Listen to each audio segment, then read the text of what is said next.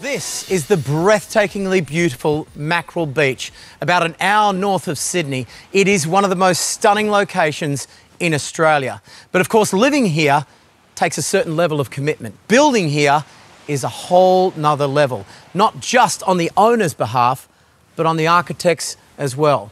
And what you're about to see is a beautiful reflection of not just that commitment, but the incredible surroundings that it sits in. Rob, I've got to say, I think this is the most beautiful point of view of Pittwater that I've ever seen. And I suppose one of the ideas was to draw the outside in. Yeah, and I'd imagine this would be one of the many tools that you've got in your bag of tricks to do that here in this dwelling, because it is just so breathtaking, isn't it? Well, it is a box of tricks. Yes. You know, it's a very small little box, yes, but with a big opening, yes, to the view. And did the client call you a magician? Oh, I wish, I wish. And this is quite a lovely installation as well. Well, you know, when you're a ceramicist, you've got to find somewhere to put your stuff. Yes. And Louise is a ceramicist, and we just thought, well, why not make a wall of display? And it's really quite a small footprint for a house, yep, but it's a very high ceiling. Yeah. And that makes the difference. It's a modest house, which has, you know, basically living in all in one space. Yes. You've got the kitchen, the living, and the dining. Yep. All with a view, and within this volume you can also build, you know, this little loft bedroom, tuck the bathroom, and sort of build a box within a box. That's a fun space. Can I take a look? It's a great view up there. It's an even better view. This is fantastic. The idea is every space in this house takes advantage of this dramatic view. I tell you what, the kids would just love getting up and down this ladder, right? It appeals to people's adventurous spirit. And you've used a lot of Australian woods. This is spotted gum or black? It is spotted gum, yeah, yep. With birch ply on the walls, yep, which give it, you know, that warmth and create us what I suppose a lightness inside. Yeah. They've got a lot of these old mid-century modern pieces, which I love. I mean, look at that Hans Wegner.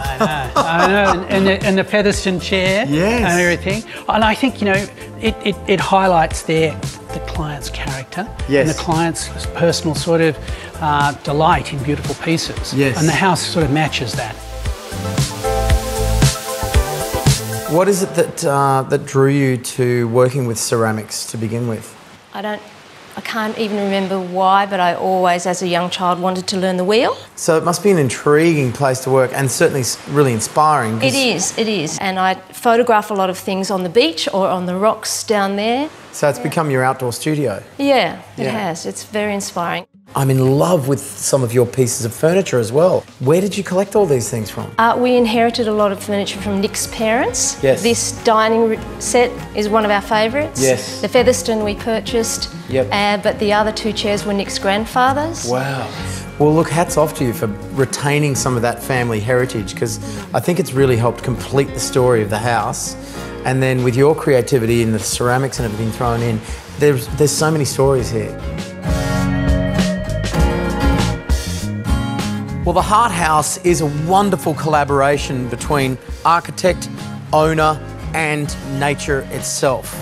And I think Rob's skill and submission to this incredible view has created the most magnificent backdrop for Nick and Louise's ceramics and lifelong collection of mid-century modern furniture. And I couldn't think of a better place to be inspired.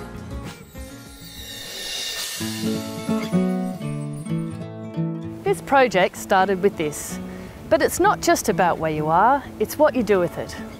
So Luke, this was a modest family home. Yeah, designed for a family of 5 on a 190 square metre footprint.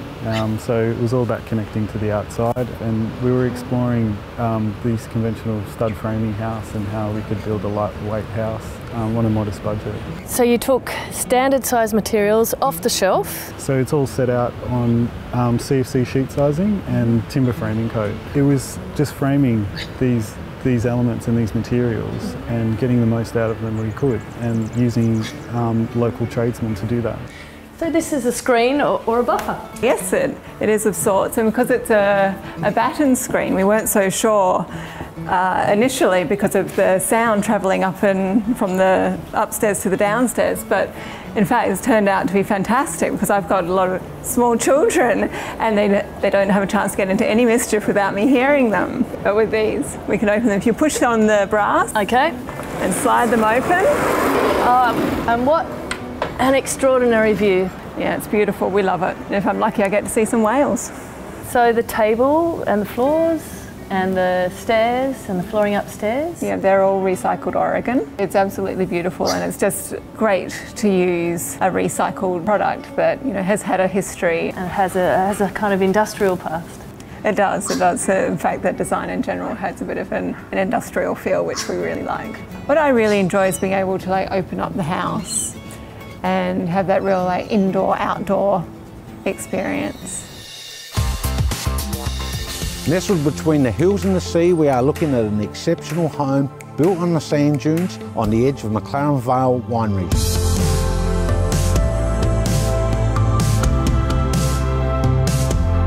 The thing that I really like about this site is the sand dune, the form of the dune with the valley in the middle and then the two peaks. I didn't want to destroy that. That's why we've got these two simple rust-clad boxes that sort of aren't competing with the landscape. They're just floating above it, letting the dunes and the vegetation really dominate.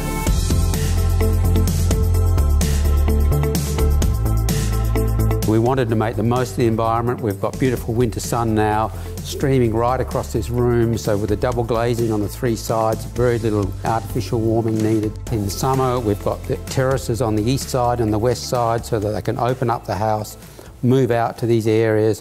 Wherever the wind's blowing, you can be on the other side, or if you want the cooling breeze, you can be there. So there's so many options from where you can be. And then we go across the bridge. Barry and Robin each have their own studios, so they're walking across this bridge to work. What a fantastic way to go to work with these spectacular views.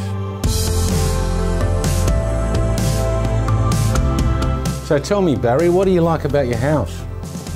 Well, what's not to like? I like the fact that it's working really well environmentally and also the fact that we're revegetating these sandhills. When you get up in the morning and you're surrounded by the sky, the earth, the sea, the bush, what could you want? This project demonstrates what can be achieved with a modest budget and innovative design thinking.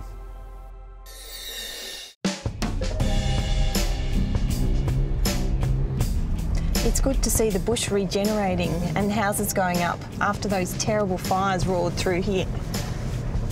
I'm really looking forward to seeing this project because it's very much part of that story. So where was the original house, Stu?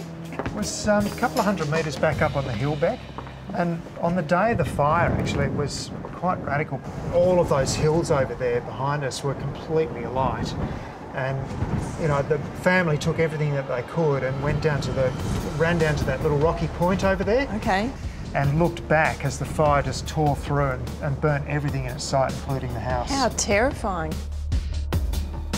It's interesting because in the aftermath, you know, there was this opportunity though, because the family used to look from their old house towards the point and often wonder, oh, it'd be great if we were further out towards the water and what could we do out there?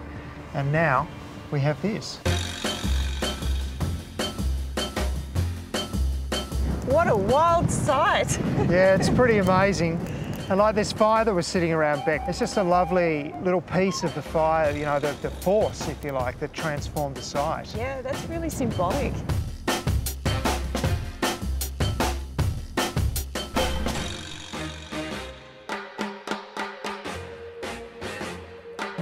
So the design time was around 11 months, including all the permits and drawings and so forth.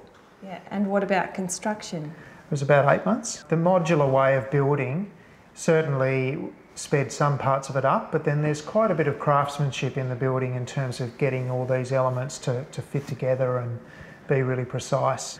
The engineer did an amazing job. It is quite complex. It looks simple, but there's complexity in the engineering to get these horizontal planes floating and getting these precast panels in exactly the right position to hold them up, so it's quite critical.